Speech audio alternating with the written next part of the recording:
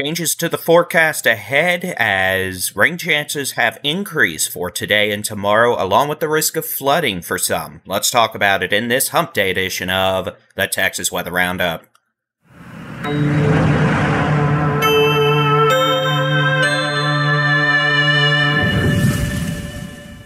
Hi there, I'm Texas Storm Chaser's Baldy-in-Chief David Reimer. It's Wednesday, the 2nd of July, 2025. As always, if you appreciate our forecast information, my humor, or the fact I'm just Baldy-in-Chief, a big old thumbs up button. If you haven't already, click subscribe to get notified when we publish new Texas weather content.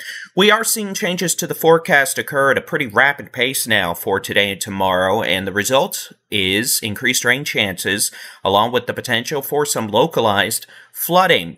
The reason we're seeing that is the upper level high pressure heat dome that is establishing itself in the eastern Gulf and around Florida has come in weaker than weather model data was predicting. Now, like we said earlier this year, with the loss of some upper air data, weather balloons, etc., some of these models are going to become a little less reliable and unpredictability was going to increase. Well, one element of that is what you're going to experience over the next day or two now, as a weaker upper level heat dome means more rain chances, especially since that heat dome is going to be centered over the eastern Gulf. We're going to be on the western periphery of that, and since that upper level high pressure is going to have less of an influence on our weather, we're instead going to deal with increased rain chances. And in fact, we may see a weak storm system materialize, a weak area of low pressure that may actually enhance rain chances tomorrow and tomorrow night across parts of the hill country, central Texas, and south central Texas. We'll show you that now. Here's the high-res rapid refresh model going through today, tonight, into Thursday night. You can see, yeah, we've got clouds, we've got rain chances across several areas of the state. Most of the state will see cloud cover at times over the next 2 days. Going into tomorrow afternoon, you can see we actually see some pretty heavy thunderstorms with heavy rain fire up. Brazos Valley, central Texas, south central Texas, the Concho Valley, the big country, into the hill country. Now, going into tomorrow night, you might notice how that activity actually continues and doesn't move very much across parts of the hill country, south central Texas, and the Concho Valley. Now, this model is unlikely to have the exact location of that heavier rain exactly pinpoint correct, but that is certainly a feature of what we may be dealing with tomorrow night with a area of low pressure that tries to materialize. And if that happens, this is pretty classic for the summer months across parts of the hill country where we can see a small area of heavy rain and thunderstorms materialize and just not move very much. And wherever we see that, if that actually unfolds tomorrow night, we're going to be looking at a localized but potentially significant flash flood threat materialize. Where this happens. And I can't exactly tell you where this is going to happen. You know, I can't say that this is going to be in San Antonio. I can't say if this is going to be 70 miles west of San Antonio. But the potential is certainly there for localized, but potentially impactful flash flooding, with someone getting 5+ inches of rain in the span of a few hours. Is that a guarantee? No.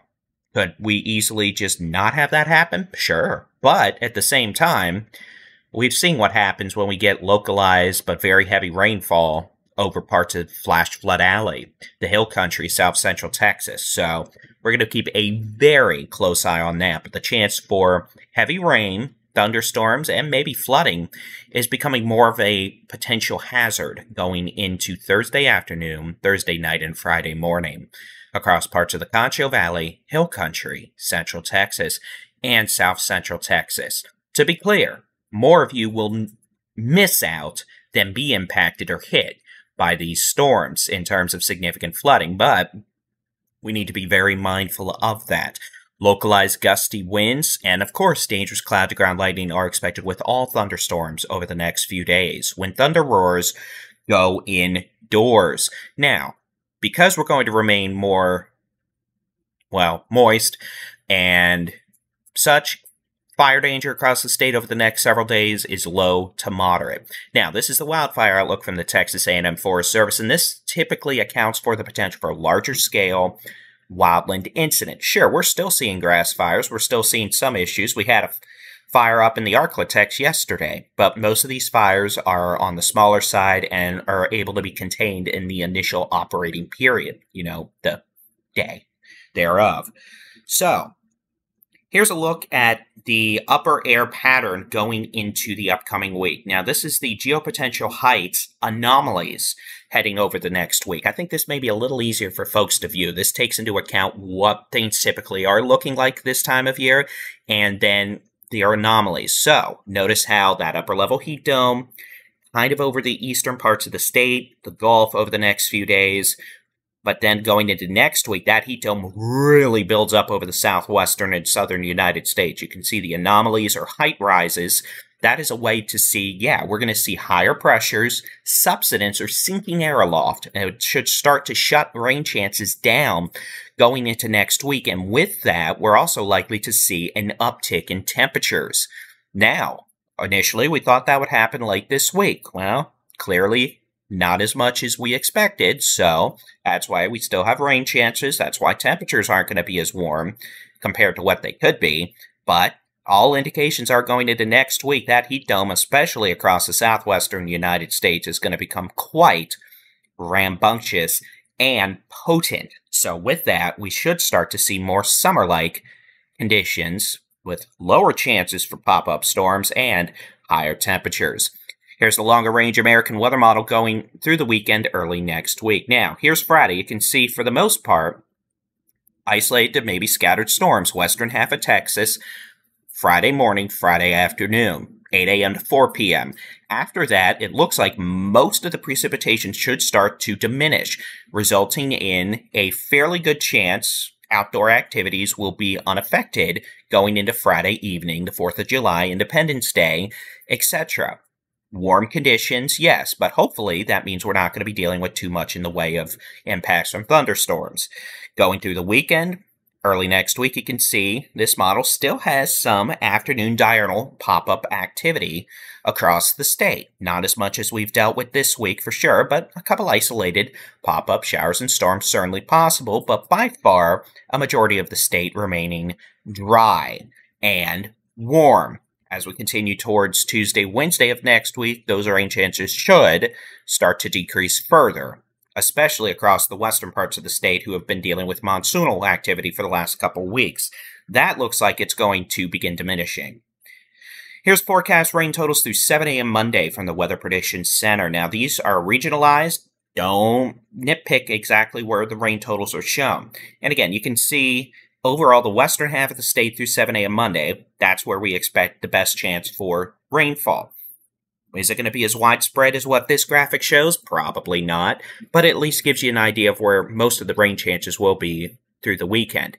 Now, again, like I said, there is the potential for very localized but considerably higher rain totals than what this graphic is showing across central Texas, south central Texas, the Hill Country, and the Concho Valley tomorrow into tomorrow night and Friday morning. And if that becomes more of a expectation versus a possibility, we're going to see that reflected in further updates on the rain total graphic.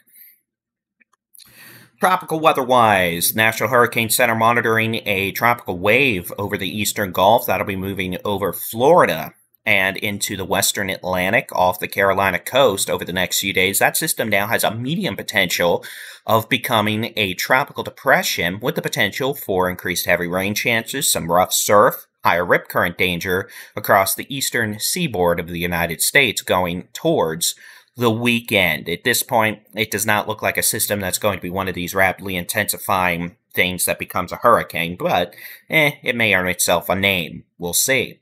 High temperatures over the next several days across the state. Today, 70s West Texas, the Permian Basin, out into the Davis-Guadalupe Mountains thanks to rain chances and cloud cover. 84 this afternoon in El Paso, 78 in Lubbock and Plainview, 79 in Amarillo. Eastern half of the state, that's where it's going to be hot today. Highs in the mid to upper 90s, 97 DFW.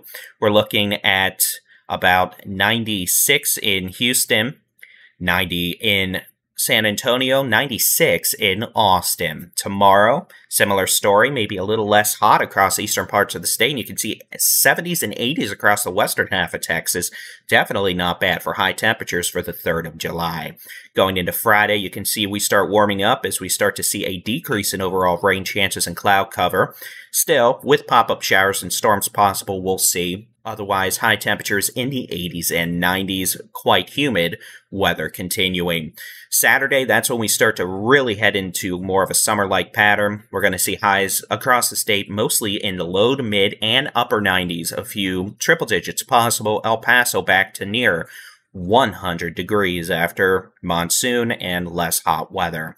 Going into Sunday, similar story across the state of Texas. So, what's that mean beyond that? Here is the precipitation outlook for the 7th through 11th of July. You can see we may stay a little wetter, perhaps, and you can see better rain chances comparatively. Again, it's July, one of our driest months typically, so even the chance for isolated pop-up storms is going to show up on this map as above average precip chances. That may begin shifting towards eastern parts of the state where the influence of an upper-level heat dome setting up over the southwestern United States will be slightly less than western Texas. We'll see, right? Climate Prediction Center temperature outlook, 7th through 11th, we'll see. Truth be told, if the GFS and Euro are right and we see that upper-level heat dome establish itself, we're probably going to see things become warmer.